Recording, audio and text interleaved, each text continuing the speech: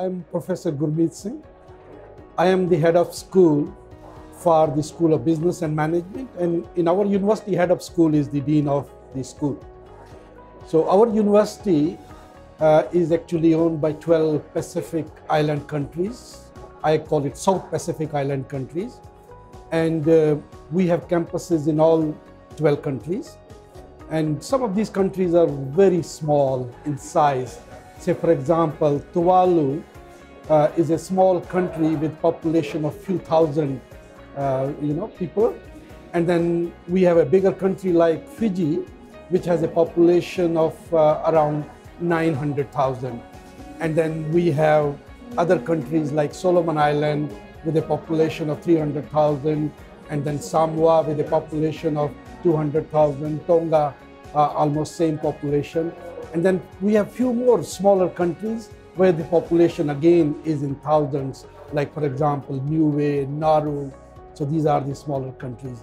And out of these 12 countries, we offer MBA program in 7 countries. And as far as the Fiji is concerned, we run MBA on a regular basis, and even Solomon Island is also regular. But in other countries, we run our MBA program on a cohort basis. So that means it all depends on the numbers, and sometimes we have requests from the government, because students are sponsored by the government. So we will run the program for these smaller countries with a cohort, and then wait for 2-3 years to get the numbers again. So this is how we offer our MBA program in Fiji and in the region. As far as our MBA program is concerned, our MBA program is actually meant for the managers working in the region, and majority of them are senior managers. And every year we have some CEOs in the class. And the way they learn, it's not just the teacher, they learn from each other. So our teaching format is designed in such a manner, so we call it round table. So everybody is sitting round the table and they are in the groups. So on every table, we will have one CEO or one very senior manager.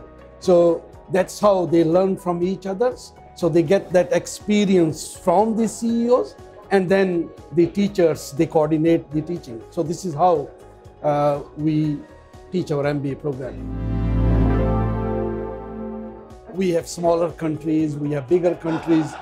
For some countries, the focus is tourism. For some countries, there is little focus on business and industry. And some countries, there is focus just on the government administration, governance related things. So, and that's how we format our program accordingly. So when we teach in the smaller countries, so we select the case studies related to their economy, related to their problems, related to their focus. And when we are teaching in Fiji, for example, so we mix so many things. So we talk about the global context, we talk about the Fijian economy, we have the case studies from the Fijian industry, Fijian businesses. So this is how we manage it. The challenge is for the smaller countries only. From smaller countries, it's always difficult to get the mix of students, So I suppose you will understand that diversity in education is very important. So when it comes to classroom learning, so you need to have that diversity, and then that learning becomes very effective. So in smaller countries, that's the challenge. So we have to manage with the smaller size class, and they may be from the same government department, they may be from the same organization. So the diversity in the smaller countries is a challenge for us, but not in the medium and the bigger countries like Fiji. It's about sustainability. Climate change is separate, but we do collaborate with the other department who focus on the climate change. So we have joint research projects. So we have joint teaching also, but our focus is more on sustainability, on governance, on administration, and on the business-related problems. Almost 50% of our faculty is international.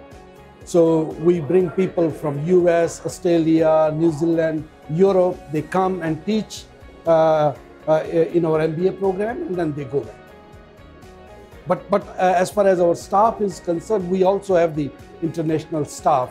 We have recruited international staff from all over the world. The most important thing about our school is that we don't get many international students because we are a regional university, so we have regional students, not really international students.